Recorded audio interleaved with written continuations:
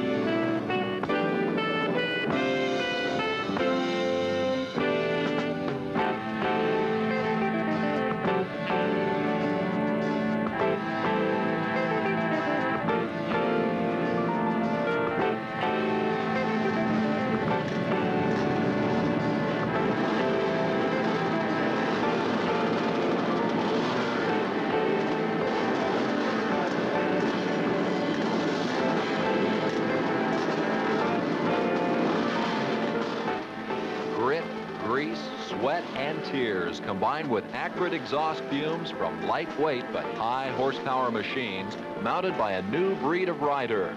This is the story of the fastest, toughest, most spectacular new sport on the American scene, motocross. National champs from Pele to Ali generally fly to wherever their battles are staged, but U.S. motocross king Jimmy Weinert often rides shotgun in a van with his personal mechanic Bill Bushka. In motocross, the battles are fought weekend after weekend on different tracks in far-flung states under all kinds of weather conditions. Jammin' Jimmy, as he is affectionately known, follows the 500cc National Motocross Circuit from coast to coast. He and Bushka are top members of Yamaha's factory racing team. Also following the circuit are factory riders and mechanics sponsored by all the biggies in motorcycle manufacturing, as well as the independents, riders often sponsored by no one but themselves. Together with assorted family and friends, these modern-day motorcycle gypsies converge at tracks all over the country to compete in races sanctioned by the American Motorcycle Association. The AMA sanctions a series of 5 races, for example, to determine who will ride with the #1 plate in the 500cc or open class. 500s are the biggest, meanest machines in all of motocross. It takes the tops in skill, power, and endurance to bring that kind of bike under the checkered flag race after race.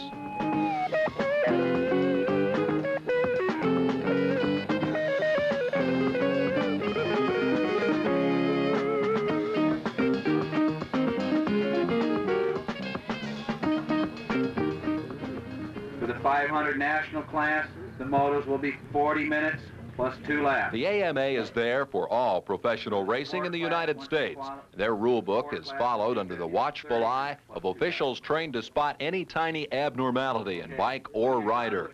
Safety is the key word behind most rules in the AMA's good book. But checking for cheating is another serious responsibility. Out on the racetrack, had to go through tech. The bike that you brought through tech with a sticker on the main frame is the bike that you must ride today, unless you've made other arrangements. Spokes and axles are checked for tightness, and each rider's jersey, leathers, and helmet must meet AMA requirements. Make sure the axle is steel. Handlebars have to be steel. Have to have a twist throttle, snap. Holding foot pegs at 45 degrees. Jimmy Weinert is the defending national champ going into the New Year's Series. He switched allegiance between seasons from Kawasaki and won the opening race mounted on a Yamaha. Jim wants to hold on to that #1 plate, and he's well on his way to doing just that after winning the opening round of the series out in Kansas.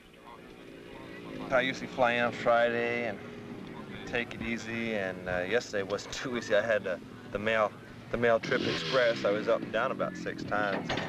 Got here about 9:30 last night, pretty exhausted. Yeah, it's Saturday. Just kind of work on the bike, and you know, I mean, it's all worked on from the week, but little things, and we jet it, make sure that the carburation is proper, and just kick back, you know, come out and enjoy the woods like this, and just have a good time, you know, relax a little bit. Just get away from the other riders and things. I just like to be on my own, kind of, I think. I used to be into a different scene, but now it's, I don't know, maybe I'm growing up, I don't know. You know, it's just nice to be by yourself. And, you know, got my wife and my little baby at home, and so, you know, I got different things to think about, and you know, I don't need all the excitement. Just winning is enough excitement for me now. That keeps me going. Well, actually, I started concentrating, you know, beginning of the year or beginning of the series, whichever series it is, or certain races I know when I can really, really do good, or some ones when I know I don't feel too well, but I know that I can hang in there and get maybe an easy second or third, maybe hopefully for a win. You know, because you can't win everything. It's really hard to win everything. You really have to be up for it, and it's really hard to do, you know. So I just hope for the best, you know, just go out and ride my hardest and take what comes to me. Yeah, I've been racing since I was 15. My father wouldn't let me race until I was 15, and he made me do 100 push-ups before I could race. And, you know, but it proved out. I won my first 23 races straight from amateur into expert. So, you know, it's kind of nice. And then I've been, you know, I did some professional flat tracking. Gary Nixon sponsored me, who was then 2-time, you know, grand national champion. And then I got off a couple times, and I said, I don't like hitting these walls and stuff, you know. I just dumb things that I did. And, you know, you don't walk away from too many of them. So I said, I think motocross is safe. You know, if you go over the handlebars, you can come back.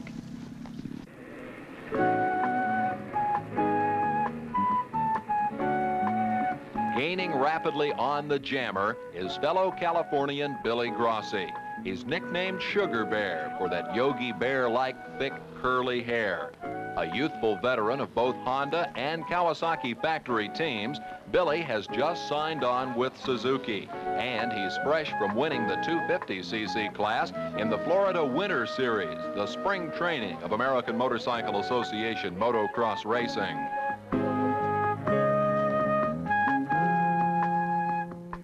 One of the youngest and one of the hottest new stars in the country is Billy's teammate on the Suzuki crew, 18-year-old Tony DiStefano. He's winding down, having won the 250cc national title earlier in the year. Prior to that, in that spring training of motocross at the Winter AMA Series, he took the championship for the 500cc bikes. Tony is a living testimonial to the fact that motocross is a young man's sport. He won his first National Series event at the age of 17. Texan Kent Howerton is Husqvarna's top American rider. He's one of the best 250cc jockeys around and actually won more series races in that 250cc national chase than did the ultimate champion Tony DiStefano. Tony put together a more consistent string of finishes to take the win. Still, Kent, the rhinestone cowboy, and his fellow under-20 racers figure to get a crack at Jim Weinert's #1 in the 500cc class. Kent Howerton's buddy, fellow Texan Steve Stackable, rides on the factory Mako team. Short Stack is a rarity among motocross riders. He's 6 feet 2 inches tall. The nickname works in reverse. A less humorous reversal for Short Stack this year has been the persistent unreliability of his bike.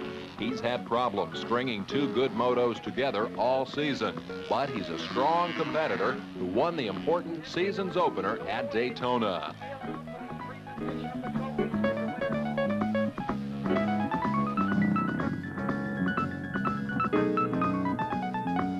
Holland's old man of motocross, Pierre Karsmakers, the Flying Dutchman, attracted to this country by the big race purses.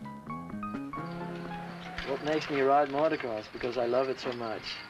I like it really a lot, and that's why I'm doing it. If I didn't like it, I wouldn't do it. I would do something else. We just finished the 250 series, and I was very unlucky, I think unlucky in that. And I'm really looking forward to start the 500 National Series now. 500 class is the class I like the most anyway. So I really like to start racing again in the open class. There are a lot of riders that say, well, the American, or European riders that say, well, the American motocross races are a lot easier, the tracks are too smooth and everything, but if they have to race these races over here, it's the same for everybody. And, you know, they don't realize that. So I think motocross over here is similar like a motocross over there. The competition today is very tough. Tony DiStefano is really on the gas at the moment. He has won the 250 National Championship Series already. He's won the Summer Series. And he's really hot at the moment. Also, Steve Stackpole is really good. Gary Simmons is really good. He's second right now in the national standings. And there are a lot of good riders. Kent Howerton, Jimmy Ellens. So it's going to be tough. 4 laps before the end, if I'm still not first, I'm still trying to get that lead. And there's only one place to finish, and that's first place. Second and third don't count. I only like to win. That's why I'm here.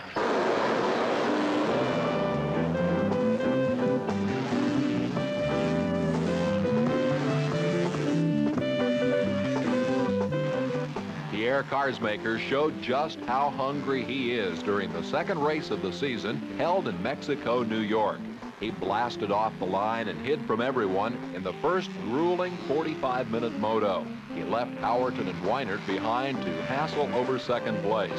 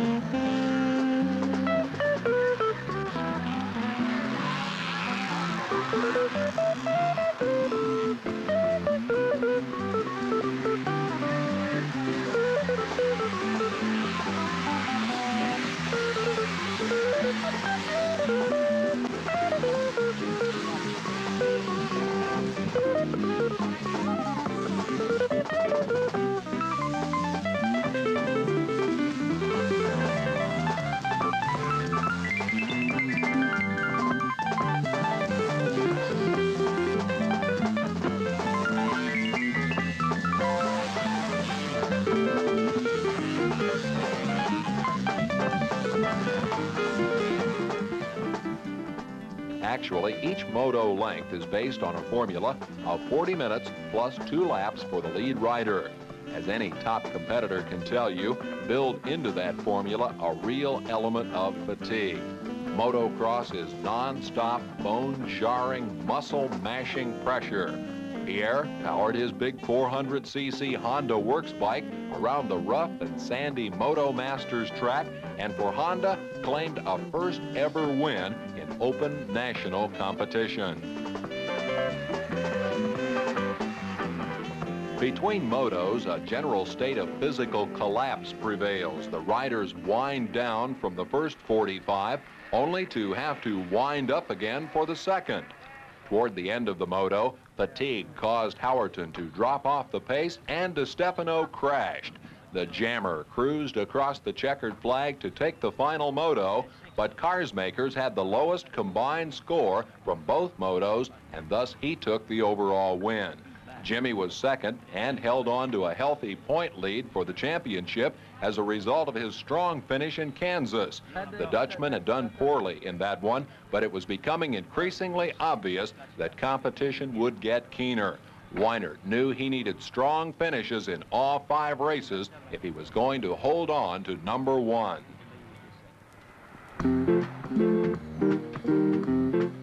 The the movin' motocrossers pack up their vans and transporters and hit the road in search of next week's race down under the Mason-Dixon line a bit in Axton, Virginia.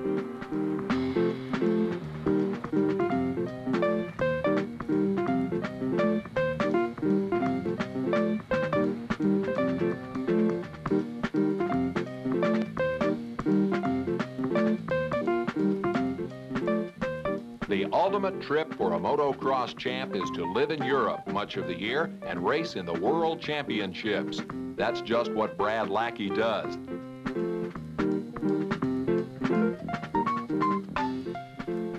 After winning the American title back in 1972, Brad became a member of Husqvarna's European team, and he's been in the World Championships ever since. He's just finished 6th in the 500 world standings and then decided to return to America. When the caravan of riders slowly filtered into the Virginia countryside, Lackey was there waiting for them. He had no real chance of winning the series, but that didn't stop him from wanting to play the game. Exactly how significant was the entry of Brad Lackey? Well, that wouldn't be determined until later on, in a cloud of smoke and the bitterest motocross battle to date. Rivalries are at least temporarily forgotten when all the riders and mechanics get together the day before a race. Everyone usually checks into the same motel in advance of Sunday's scramble. It's here that sign-in and bike inspection are held. And it's the one real time for relaxing, getting loose, renewing friendships after a week of working on the bike and traveling to the next race. It's no wonder that Saturday is reserved for little else than relaxing. Sunday's tension builds up soon enough. It's difficult. He has a family. Yeah. You know. Pretty sorry. Pit Tootsies is the highly chauvinistic handle used to describe female groupies. The fondly applied term doesn't seem to offend the fairer sex, though. Maybe because most of them are just as savvy about motocross as the guys are. I think mainly we're ego boosters. You have to tell them how good they are all the time. Not really, but try to make them think, you know, and make sure that everything goes smooth for them, you know, as much as you can. I mainly make sure his helmet's clean and his goggles are clean and everything's where it's supposed to be at. And when he comes in, he's got, you know, a cold towel and some drinks. It's not a hard thing, you know. He's the one, you know, it's his racing, and I just have to kind of do what's best for him, I guess. I do for things for myself during the week. Weekends are his days. For the unsponsored rider just starting out, the grind is even tougher. No fancy factory vans complete with hot and cold running mechanics and equipment there to back you up. Sometimes the only confidence around here comes from the special people who care enough to turn the campsite into a cycle pit. It would sure be easier to sit at home propped up in front of the tube. But these motocross moms and dads are having a better time without any of the usual generation gaps experienced between young and, well, let's say, not so young. We still have our 250YZ that we had. We had some problems with it. Now we have a backup bike, and we also have it for parts. Before we didn't. A lot of times it's pretty expensive when you're trying to sponsor yourself to carry enough parts, and you can go out and break something, you know, in the first moto or something, and you're out. We're a factory. They have parts. Now we have two bikes, and we feel we can use the other one for parts. My mother, my grandmother, my aunt, all my older relatives think that motorcycling is hell because they hear of the Hells Angels. They see the movies like The Wild Ones, which did less for motorcycling than anybody can desire. Today we're fighting that image by the families coming out at motocross. All the family groups, it's putting it down and bringing motocross up to showing that it's a good sport and not a dirty sport, and I think it is. I've spent the last 5 years every Sunday with my son. How many other fathers can say that? I went and watched him one day at a race, you know, and it was super hot, man. I could hardly stand it out there, you know, as a spectator. But I just, as watching him, you know, I just kind of got interested, and I decided, man, that's what I got to do. I got to do that. So I started, and I haven't stopped yet.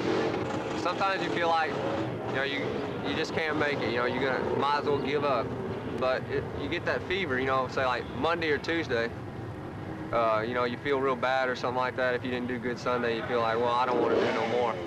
But come Thursday or Friday, you feel like going back there Sunday, you know, and doing it again.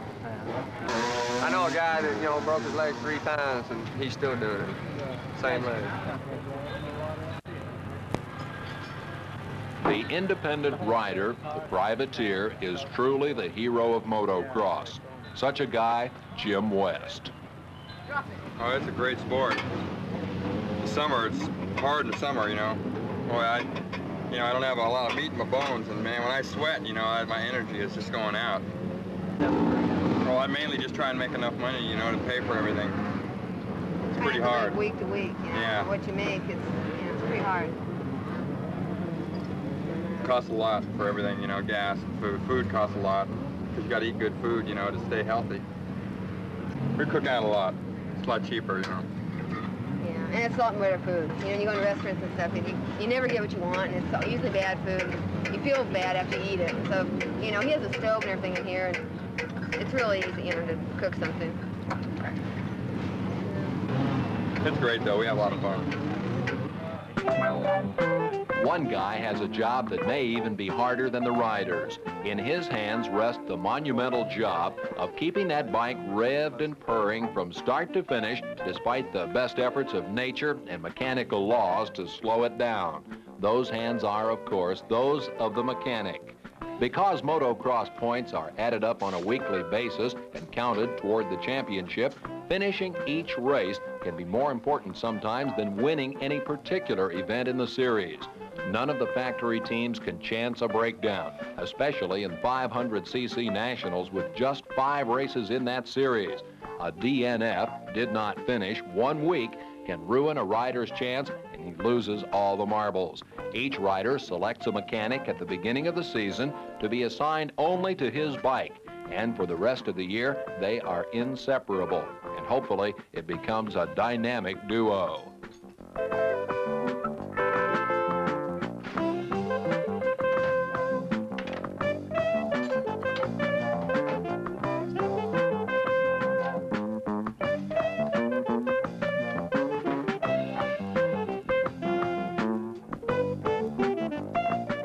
Pierre Carsmaker's mechanic is Roy Turner. It takes 3 or 4 days generally to prepare the bike, because you have to completely rebuild the engine. You have to just do everything, you know. I guess you can't just let any one thing go. It's, I don't know, like the old saying, chain's only as strong as the weakest link. So if there's any one thing you leave unattended, then you're going to have problems. You have to check everything. The guys that ride these bikes, they're quite demanding of the bikes, and after one race day, the bikes they're totally whipped. They're pretty useless, and so it takes quite a bit of maintenance to keep them running. If you have any big problems, then it gets a little hectic. You know, maybe changing an engine or something if you suck some dirt. But hopefully, if you do everything, you don't have those kind of problems. Anything that is going to give us a problem, we generally have had problem with before, know about it, and it's being worked on modifying the problem so we don't have problems. But we can generally watch out for it, correct any things that might be malfunctioning. Will all flagmen please take their positions at this time? And if we could immediately, while we're waiting for those flagmen, if we could have, I believe Tony DeStefano is down here. If Pierre Carsmakers, if he has one moment, if he could please come to the tower. Marty Smith, Brad Lackey, please. If you could come down to the tower just for a moment. While we're waiting for a couple of the other riders, those of you, we are down here. On race day, the riders are apprehensive about the upcoming duel in the dirt. Most prefer to stay out of sight and privately psych themselves for battle. The winner of the 500, or pardon me, of the 250 championship for this year. And I'd like to ask Tony a couple of questions about the 500 championship. Tony, first of all, how old are you, Tony? I'm 18 years old. 18 years old. I tell you, most of the kids today, they're guys that are really going fast are young, and I think it's harder for the older fellas to really compete. Tony, you did an excellent job in the 250 class and winning that, and you had a real close race with Howard and through the whole thing. But what can you tell us about the 500 class? How are you doing in the 500 class, and what do you think your chances are for getting that one also?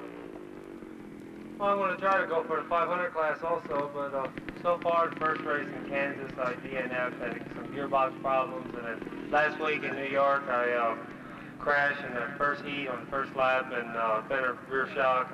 Just had to go around, got 9, so really I'm really down on points. I only have 20 points, but there's 3 more races left, and anything can really happen, so just try to go 100% and see what happens. It's going to be determined at the last race, so we'll see there.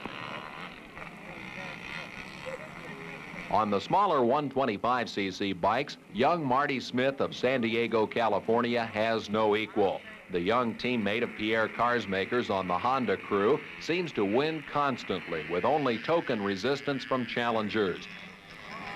I like rough tracks. I don't like too smooth of tracks. You can't separate the slower riders from the faster riders, you know, and everybody goes the same speed.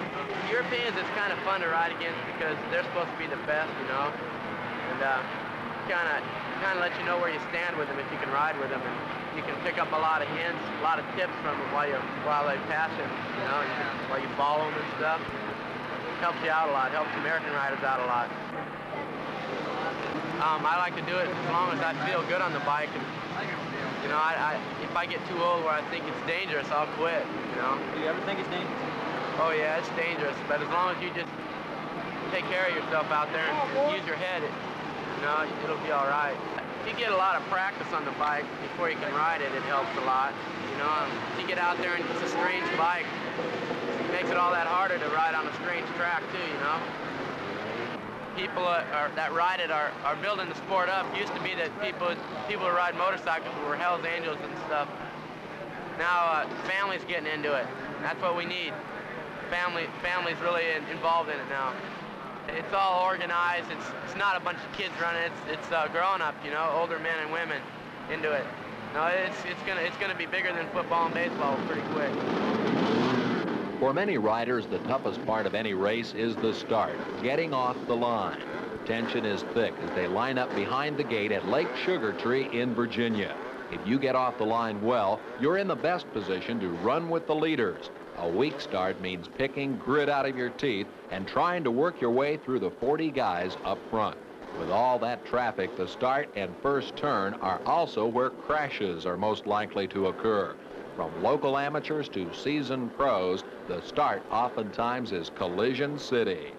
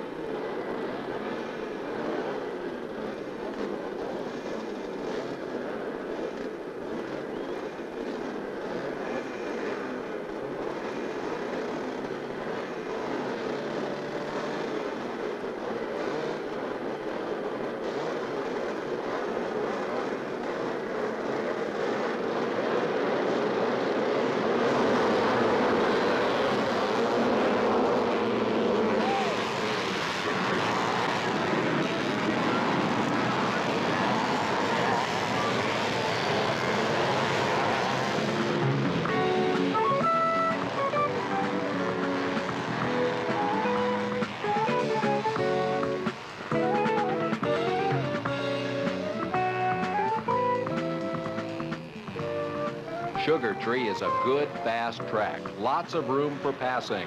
After spending the previous week behind the pack, Steve Stackable got his bike to burn up the track and take the first moto. Brad Lackey played it cool, settled for second place.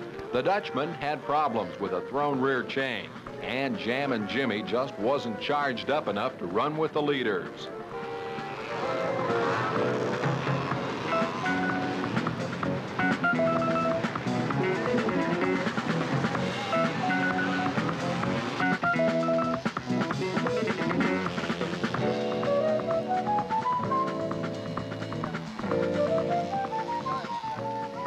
Former world champ Rolf Tiblin of Sweden will be the first to tell you that training and conditioning make the difference in the ups and downs of motocross. It's hard work, and for these young guys, they're Americans, many of them don't understand that it's so important to take care of themselves. And they don't understand this takes 3, 4, 5, 6, 7 years before you really get up there. And many guys can't take it. A guy can get up to a point, but that's it. You have to work your heart and lungs, and you have to work your muscles, and you have to ride your bike. That's 3 different things. And all these 3 things, you have to coordinate these 3 things, and then you get up there. And then you have to understand it takes time. You know, that's hard work.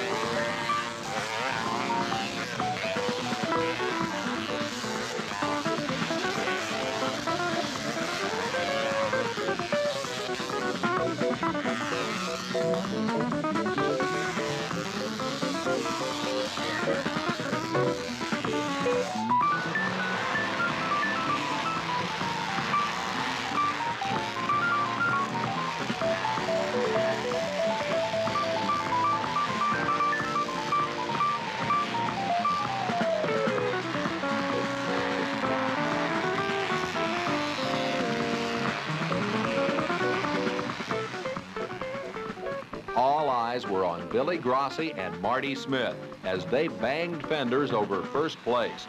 The spectators couldn't believe that these 2 youngsters were showing up the big bike pros.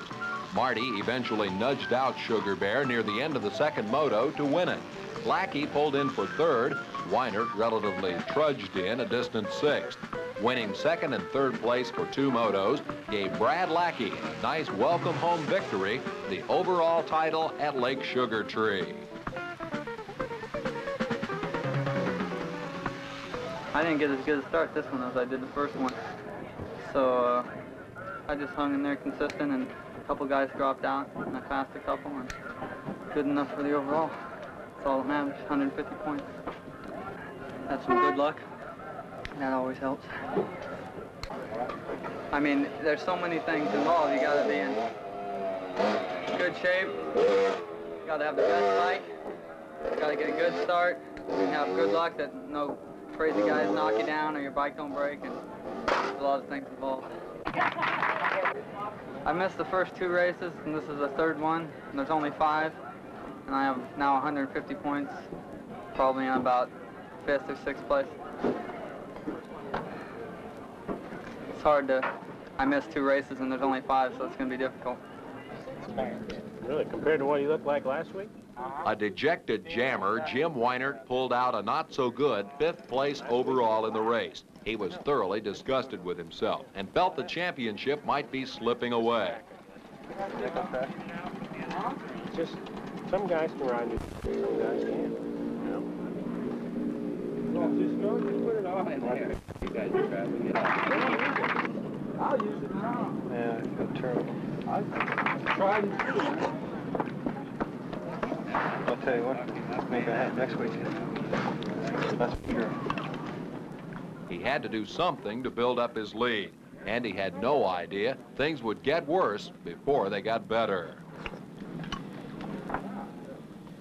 Jim Weinert's father provides an insight into the earlier days of the champ's career. His first bike was a CZ without a motor in it. We used to coast down the hill in the back of the shop. One day he coasted down the hill into a plate glass window and broke the window. And when I come home, the window was, well, had a big crack in it, just from one corner to the other. And his mother come out and he says to her, he says, now this is just what he says. He says, that damned old fool gave me his motorcycle just so I could break the window. And we left that window in there for about 2 years ago, and we just had it changed because it just had that one crack in it all the way across, you know, a reminder.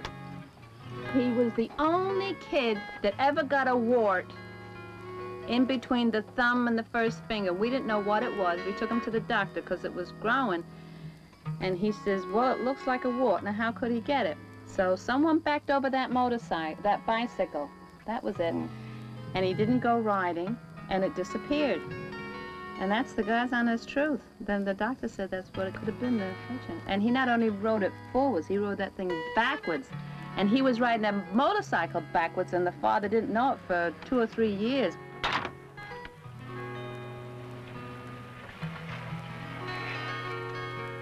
Flagman in place, and we're getting ready to start this. The bikes are starting now. Let's make sure everybody's off the track and we're ready to go here.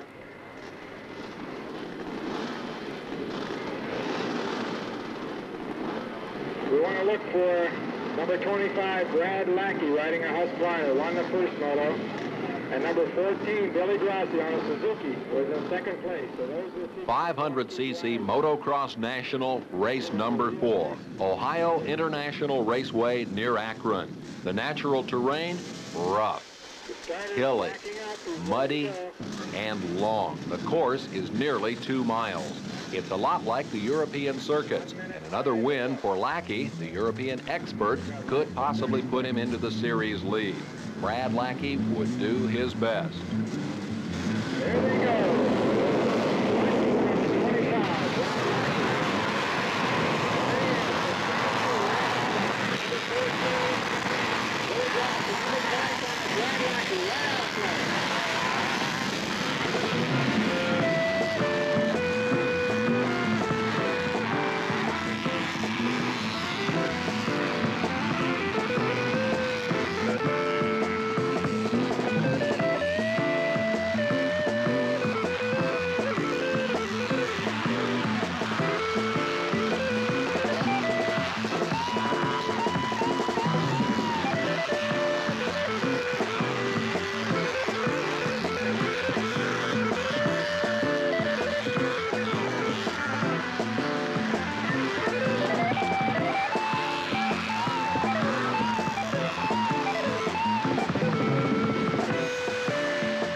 The artistry of motocross is not always evident to the spectator.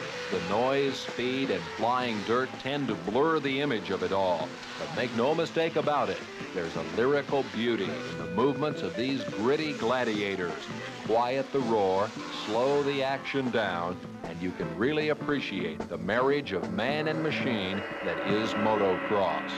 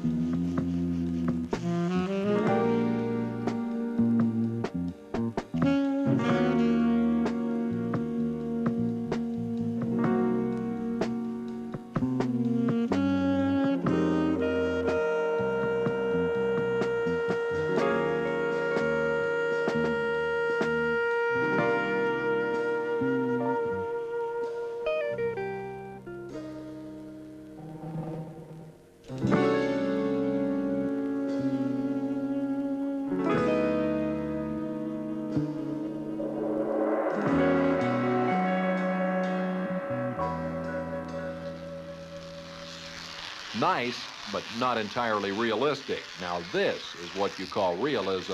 Like we said, motocross runs under all kinds of terrain and weather conditions. Number 14, Billy Grossi, is taking over second place. Something must have happened.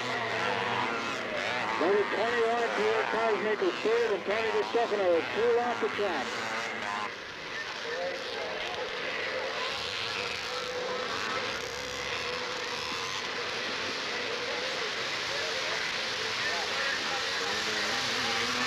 A good point race for the first 4 positions. There he goes back home in 4th place. Number 3, Tony DeStefano.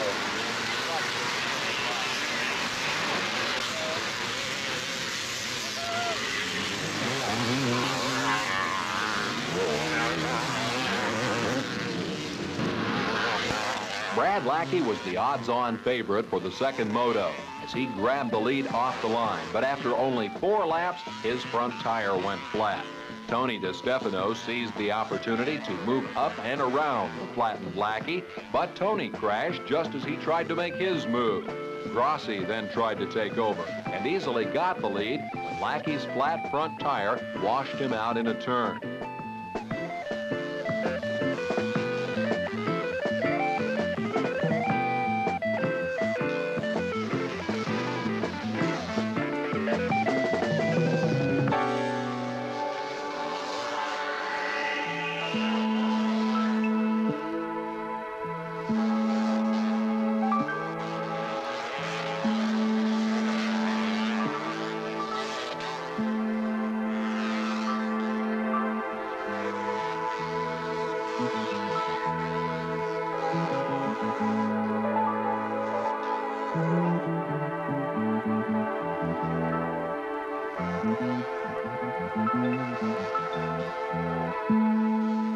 Meanwhile, for Jim Weinert, a study in frustration.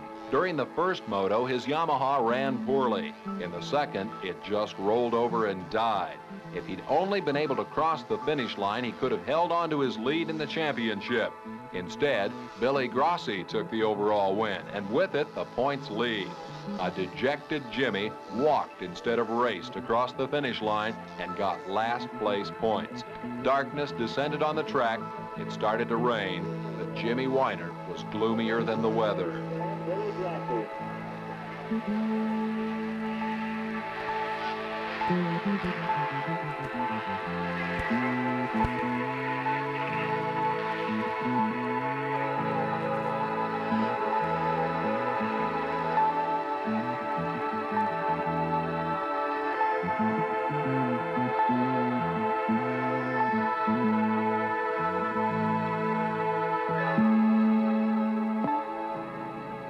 Very happy to present you first place trophies that you've earned and done one hell of a job today.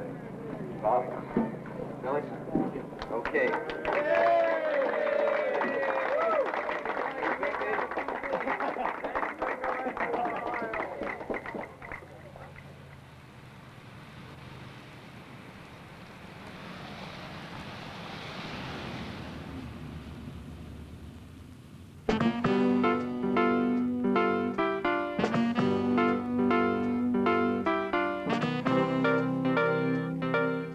Now it was time for the big one, the final showdown, and all roads led to way down yonder, New Orleans. Never before in the history of American motocross had one race meant so much.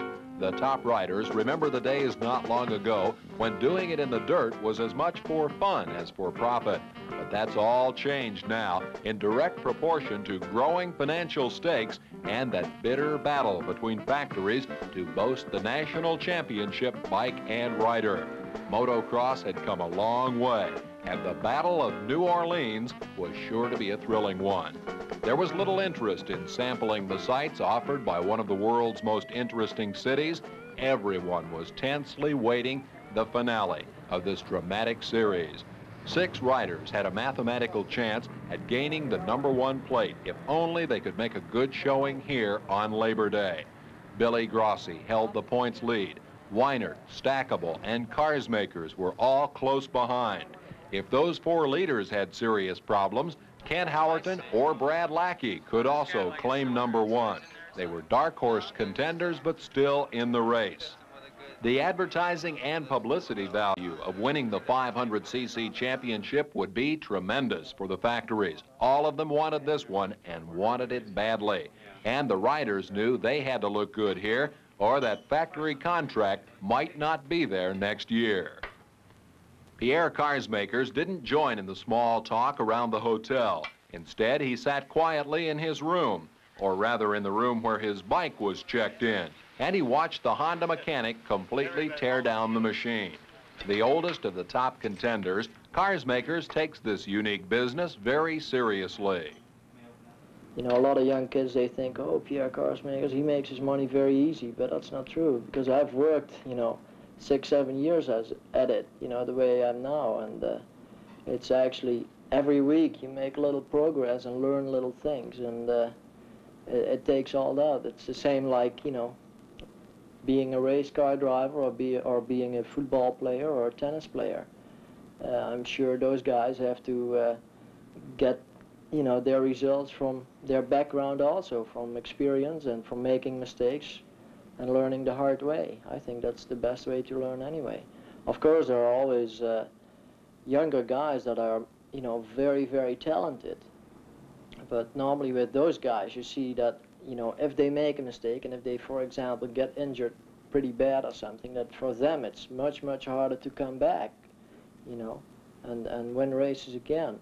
Compared with a guy that has to work harder at it, he's more determined, and you know, you're sure he's going to come back because he's been through it before.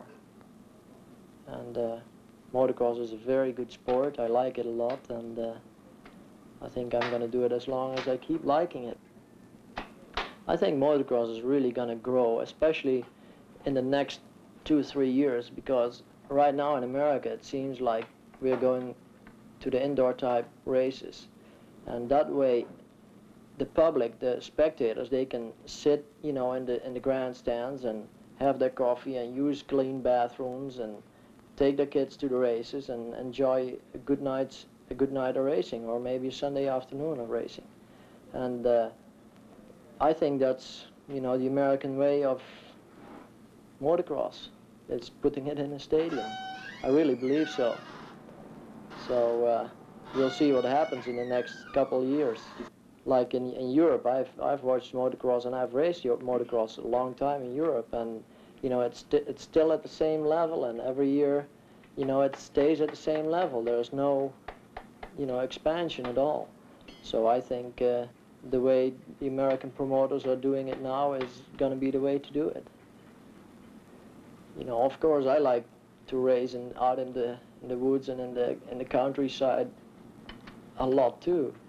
But you know, why are football players playing in a stadium? They don't do it in the meadows, you know. Close friends Weinert and Lackey reflected on their personal treks to the top in motocross. Ohio, I think, back in about 71 it was, I think, or 72. 70. 70, wasn't it? First Trans Am, man, and we were just wide open. We were riding for the CZ factory at the time, you know. Then they were helping us with bikes and parts, and that was lucky. Yeah, we started out as privateers, and we did the same thing. Drove across country in our own vans, paid for everything, bought our own motorcycles, broke down every Sunday or won, and you know, we got it together enough to win some races to get a sponsor, and then you go up from there. And it's up to everybody to do the same thing. You know, you can't give a guy so much help just because he's a private guy. You know, he's got to earn it like everybody does. What is plans for next year? Any plans yet?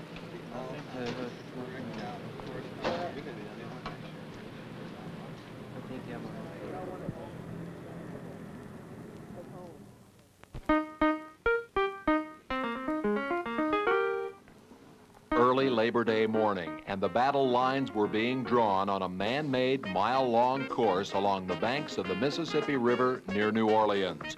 Motocross West offered every imaginable condition, from rough sand whoop-de-doos to bike-breaking downhill drop-offs. And there was another condition that everybody could have done without: searing heat and stifling humidity.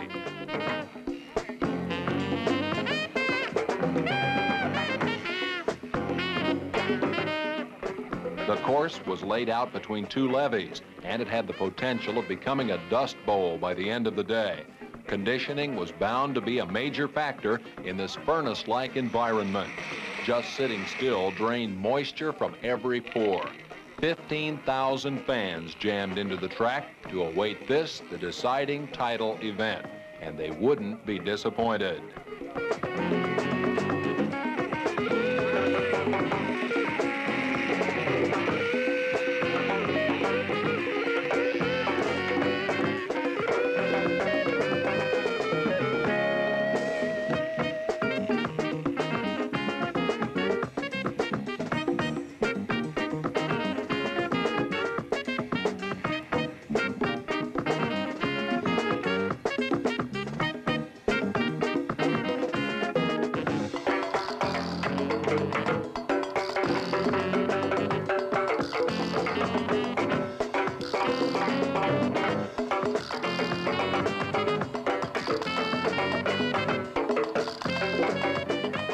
Strategies were long since devised. Suzuki was counting on Grossi with the highest point total in their camp to win the race.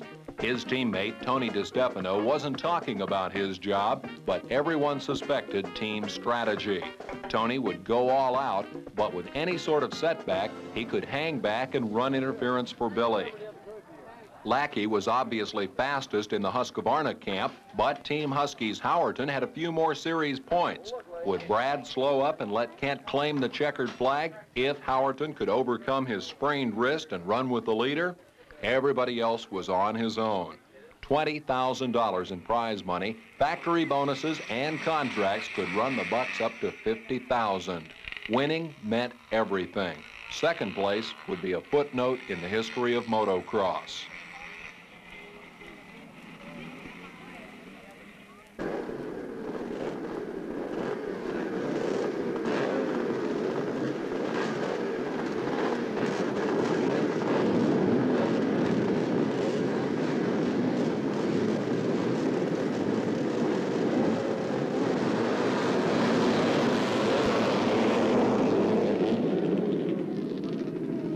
Just when it seemed that nothing could add to the tension and anxiety, something did.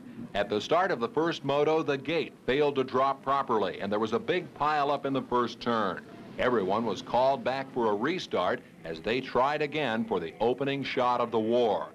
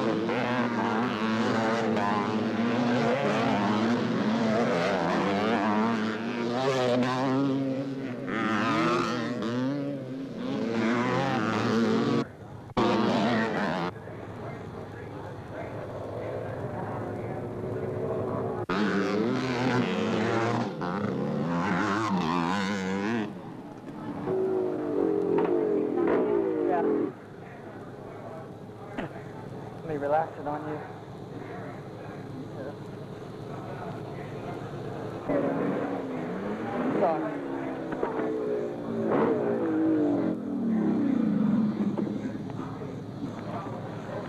Hot and no air.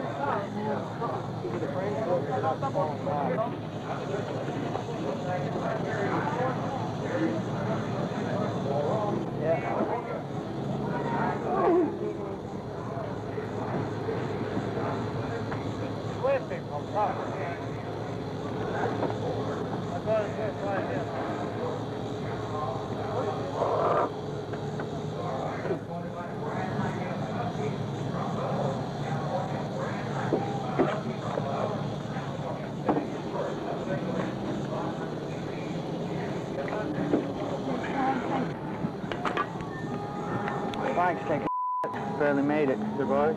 Air cleaner, I think. I thought you were losing time. Really? Baby throttle was sticking on those straightaways and... Spectator was coming. Spectator, like I came in after you know? Yeah. And then I let Jimmy pass, just followed Jimmy. And then I just followed you guys, and then Stack came by, and he would have got Jimmy, but he broke his wheel. So I knew how to handle the air cleaner. We gotta fix the air cleaner.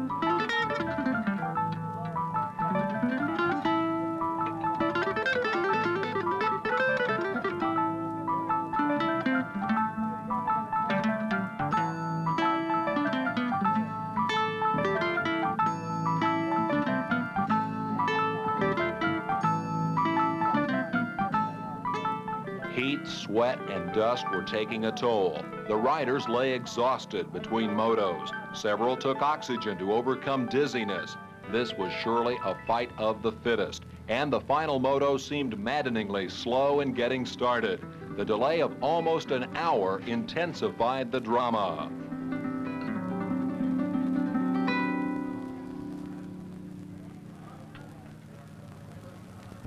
Immediately, all spectators back behind the spectator fences.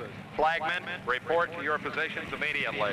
Flagmen, to your positions immediately. The sun is setting slowly in the west, as they say, and we do want to get this one completed before the sun goes down. The 500cc bikes are on the line, and we're going to decide among the 6 riders who came into this event today with a mathematical probability of winning it, or at least a mathematical possibility of winning the national title, who it is that takes home all the gold in AMA 500cc National Motocross competition this year.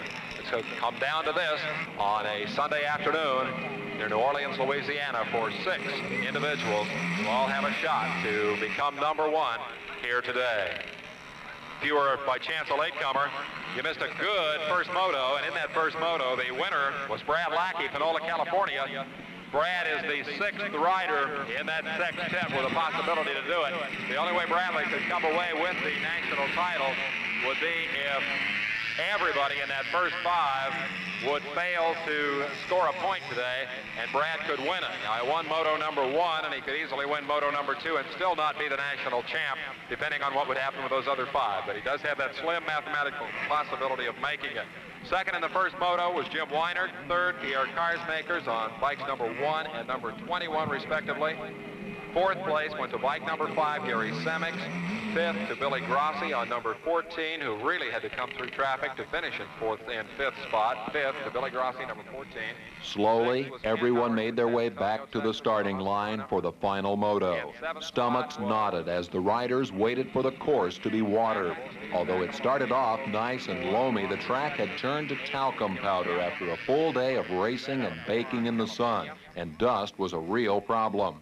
A picturesque sunset brought a merciful drop in temperatures, but everyone was glancing nervously at their watches to see if there was enough daylight left to finish off the Nationals. Finally, with 40 minutes of light remaining, and with an AMA official standing by to call it off if it got too dark, the last gate for the last moto fell. A 1 minute warning is up. A 1 minute warning is up. Remember, when he turns that sign sideways, you'll have 2 to 10 seconds before the gates will drop.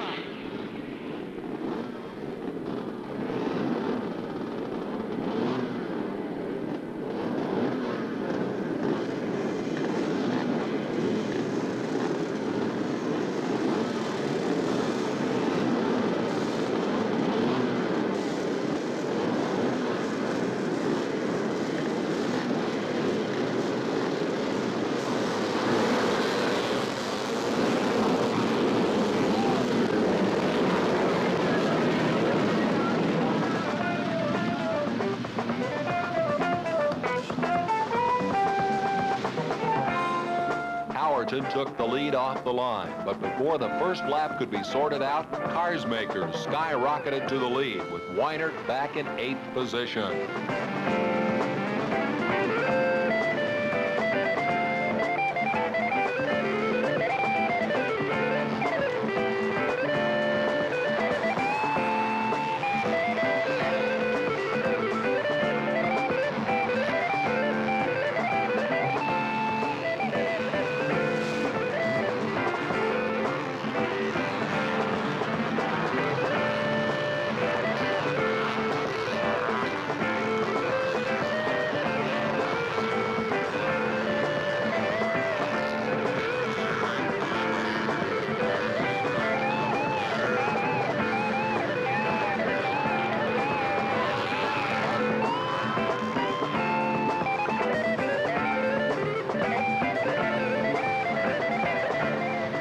Rossi's luck was worse. A rider fell directly in Sugar Bear's line. He took a nosedive, cartwheeled, and jammed his bike under a fence. As people ran to assist him, Grossi yelled them away. According to AMA rules, any outside assistance and you're disqualified. It took a whole lap for him to work it free. Sugar Bear was surely out of the running for the title.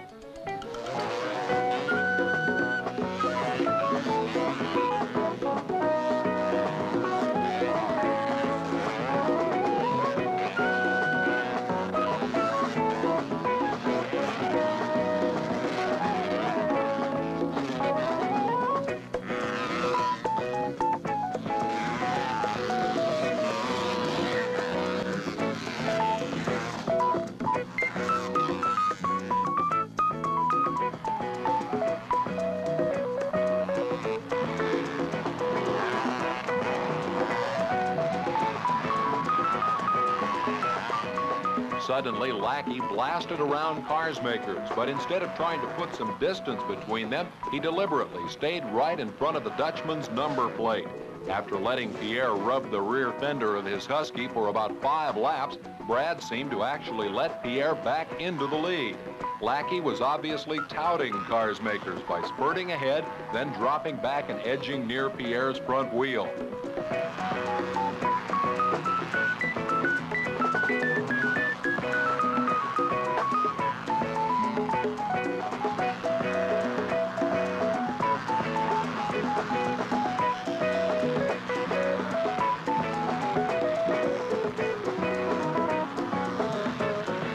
Using some of the tricks he'd picked up in Europe, Brad was paying Pierre back for the rough tactics he claimed the Dutchman used against him the previous week. Cars Makers was visibly upset at Brad's stalling techniques and shook his fist at Lackey as they rocketed down the straightaway.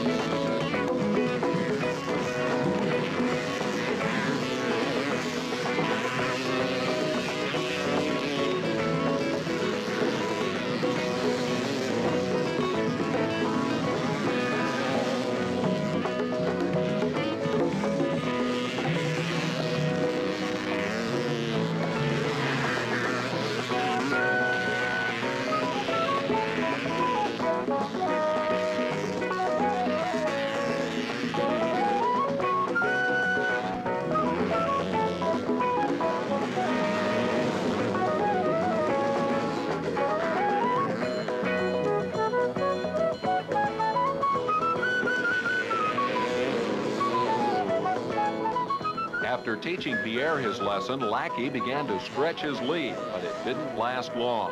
His motor had sucked in so much of the rich levee sand that it lost compression and quit running.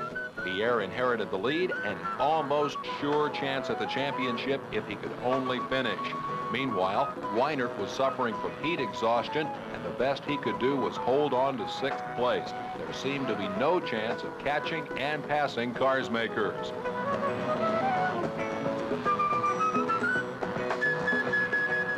But the race was far from over. Tony DeStefano moved up on Cars Makers, Semix, and Stackable to start a 4-way battle for the lead. Honda's would-be champion held the front-running position when Lackey dropped out, but now Tony was challenging him for first place.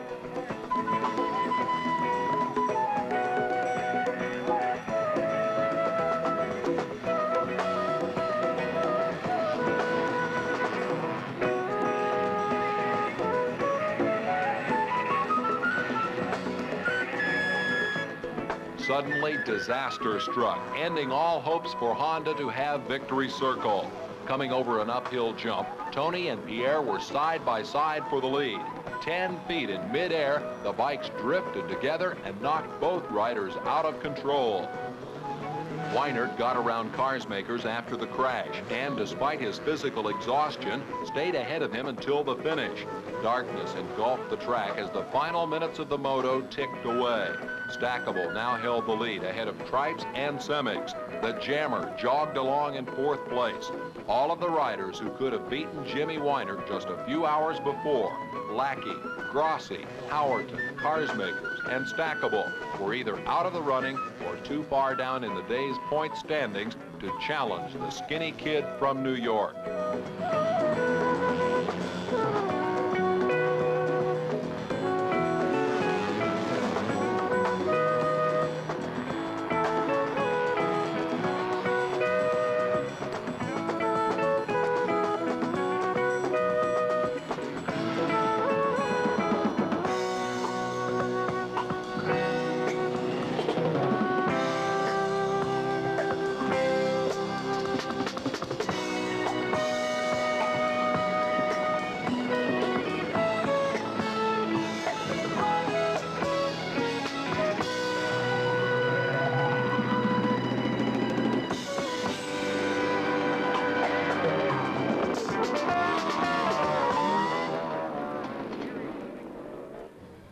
An exhausted, jamming Jimmy Weinert wobbled across the finish line in 4th position, good enough to claim his 2nd consecutive 500cc national motocross title. He made his way to the Yamaha pits, only to collapse completely spent by the physical exhaustion of the race. His strong determination to finish brought him across the checkered flag to victory. And as night quickly blanketed the track, Weinert thanked his lucky stars for winning the big one in New Orleans. And we won it. We did? Yeah, we won overall. Got it.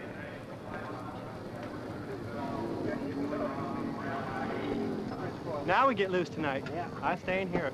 Sorry, Kathy, but... Jim Weinert and Bill Bushka are again at the top of the motocross world, having won the national title for Yamaha. The season-long saga that culminated in near darkness on the Mississippi River banks outside New Orleans was one of the great stories in the history of motorcycle sport. The motocross equation is a complex one. It includes a reliable and fast machine, finely tuned by a master mechanic, torturous hours spent in physical conditioning, a liberal dose of natural riding talent honed through practice and experience. It takes determination to overcome the bad racing luck, such as we saw today for several of the top competitors, and the quick wit to capitalize on racing's good fortunes. National champion Jimmy Weinert and Bill Bushka have put it all together. Well, now I can retire. It's great. That's all you can say. All right. All right. Oh, thank you. I'll just hold it here for a second. Mac, come here. You can have... Bill, Mac, come here. Have a sip of this. If I do, I get sick, you know. I'll take a little sip because I should.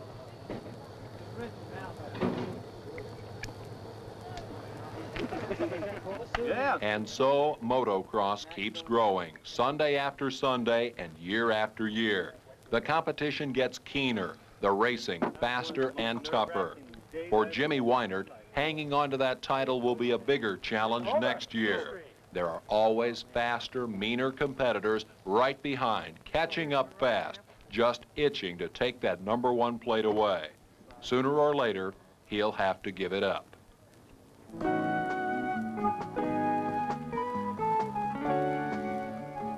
Special thanks to Tony DiStefano, Billy Grossi, Pierre Carsmaker, Brad Lackey, Steve Stackable, Jimmy Weinert,